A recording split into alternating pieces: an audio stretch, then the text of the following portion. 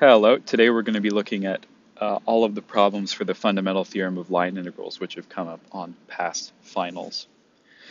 So just as a recap, the fundamental theorem of line integrals states that if we're dealing with a conservative vector field, so a vector field that has some potential function whose gradient is the vector field that we're looking at. If this condition is true, then the potential function, if we can find it, evaluated at our endpoint and evaluated at our start point, just evaluating this like a normal, almost like the ending of an integral, we will end up with our answer here, which in this case is f dot dr, which can be thought of as the work done by that vector field over the path. And this is path independent. That's why we can use just an endpoint and a start point. It doesn't matter. Let's say we have a point A and a point B. F dot dr, as long as we're in a conservative vector field, will be the same if we take this path or if we, any other path that we choose to take. F dot dr will be constant. So with that in mind, we can go take a look at these. I think we have 6 problems to do. And let's see. So we are given the information that this first question, that this is a conservative vector field. It says that there is a potential function such that the gradient of that potential function is some vector field. That's a function of x, y, and z. And we see that that vector field is equal to yz, xz, xy. And we know that in order to find our potential function, because each of these components is a partial derivative of that potential function, so this component is fx, this component in the middle here is fy, and this component is fz, we're able to take the integrals of these terms with respect to whatever position in the vector that they're in order to find what our potential function is. So taking our first integral yz dx, we get xyz plus c. Over here, integral xz dy, we will get xyz plus c. And over here, we are taking the integral yx dz, and we get xyz plus c. Now, it's good to notice that there's a plus c on the end here, but for our purposes, it doesn't matter at all, because as it's a constant, it will be canceled out over the process if we choose to keep it in there. So now that we have our three our three integrals, we can see that they all overlap. So our function, our potential function, is just going to be x, y, z. So now, with that in mind, we'll make a little bit more space here, and we can figure out what our starting and end points are. So our start point is going to be so r of t with the initial value of t plugged in, and we can kind of form r of t. That would be a good thing for us to look at. So r of t, the vector r of t, is t cubed 1 plus t squared 1 plus t squared. And so we see that we're beginning at t equals 0 and ending at t equals 1, so we can plug those in. So our start point for t equals 0, that's going to be 0, 1, 1, and our end point is going to be 1, 2, 4.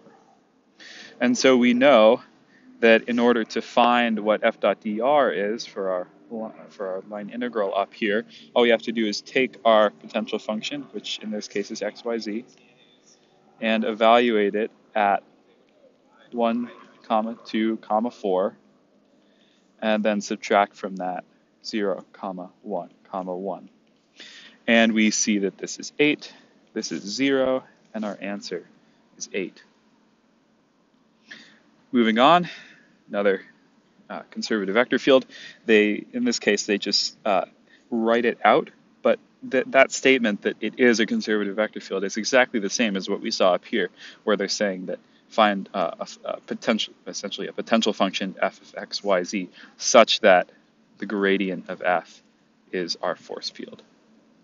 So just keeping that in mind. So we see that we are moving from some point P to another point Q. So we know that overall, what we are going to be evaluating is F on Q minus F on P.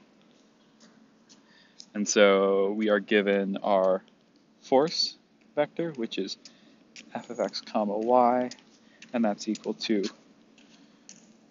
y e to the xy, x e to the xy, plus cosine y. So just like before, we can take our antiderivatives, and we see that the antiderivative with respect to x is, or sorry, yes, the antiderivative with respect to x is e to the xy, and over here the antiderivative with respect to y is e to the xy plus sine y. And so we're looking for overlap in here, so we see that there's an overlapping term and then one term on its own. So everything that's overlapping we only count once, so our overall potential function is going to be e to the xy plus sine y. And then we're evaluating this on P and Q, and they're nice to us here. They're just giving us x and y values. So instead of P and Q, we can replace this with 0, 2 and 1, 0 as ordered pairs. And we know what f is now, so we can replace f with e to the xy plus sine y, and now we can evaluate. So in both of these cases, e to the xy is going to be 0 because one of our terms is 0, so 1 in both cases. And in this lower case, y is 0, so sine of y we know to be 0. So 1 plus 0, whereas sine of 2 up here is just sine of 2. And so 1 plus sine of 2 minus 1 is just sine of 2. Okay, so here we have another case where it's very useful to know the fundamental theorem of line integrals, but they don't really give you that much of a hint that it's a conservative vector field. You kind of have to figure it out on your own. Although if you see this kind of thing on the exam, where they're asking you to do 1, 2, 3, 4 different parametrizations and line integrals, it's very likely that you'll be able to cut some time off, because in reality, all of the problems on the exam can be done in a relatively short amount of time. So if we were just to look at this question on an exam without ever seeing it before, seeing this kind of complexity would lead us to believe that it's a conservative vector field, so that we can use the fundamental theorem. But let's just check to make sure. So we have f of x, y, z, and that's equal to y e to the x, and 2z. So we know we can take our antiderivatives and see what overlaps to make our potential function. And we see that the antiderivative with respect to x in this first case is y e to the x. The antiderivative with respect to y is going to be y e to the x, and the antiderivative with respect to z is going to be z squared. We see that we have overlap, and that none of our So we see that we have overlap here, so we know that our potential function f is going to be y e to the x plus z squared. Okay, so now we know we have our potential function. All we have to do is evaluate y e to the x plus z squared on our starting and ending points. Well, our starting point is 0, 0, 2, and our ending point is 0, 3, 0. So evaluating, you see that this is equal to 4, and this is equal to 3. So, 3 minus 4 is -1.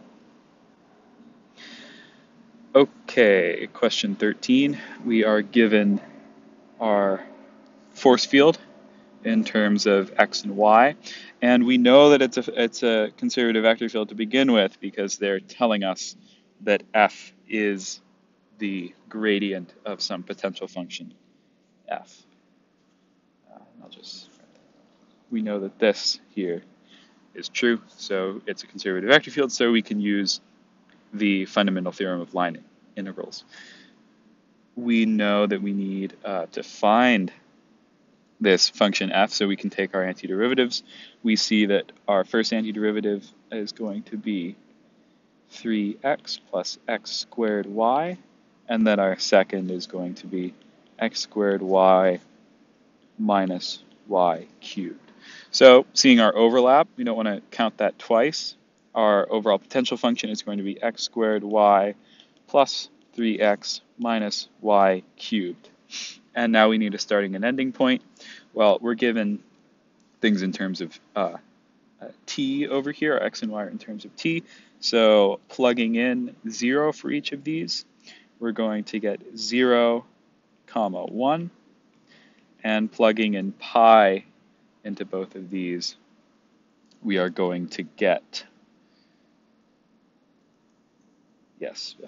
we're going to get e to the pi sine of pi, which is just 0, and we're going to get e to the pi cosine of pi, which is -1, so e to the negative pi.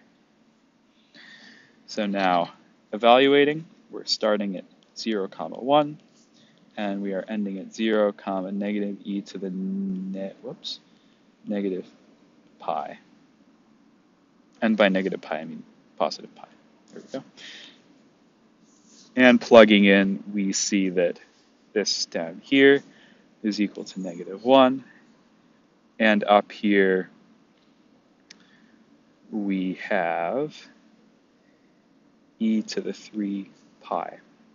So subtracting, we get e to the 3 pi plus 1. Okay, the vector field here is conservative. Another nice one where they actually let us know.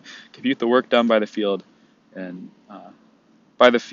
in moving an object along the path C, where C is r of t from 0 to pi.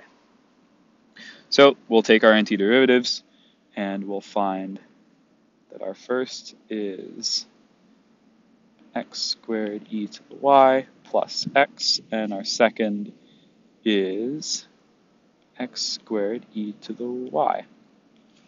Okay, so noticing that we have overlap here, which we should, and that there's a lone x, we can form our potential function, which is x plus x squared e to the y. Okay, we need our starting and ending points. We can plug those in up here to find them. For t is equal to 0, r of t is 1, 0. For t is equal to pi, r of t is -1, 0. So we know to evaluate this on -1, 0, and subtract it, evaluate it on 1, 0. And plugging in anything with a y in it is going to be 0. So in this case, e to y is always going to be 1. And so -1 plus -1 squared is 0.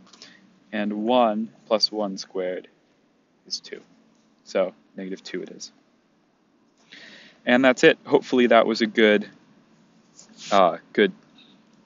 not so much introduction, but walkthrough on how to do these problems.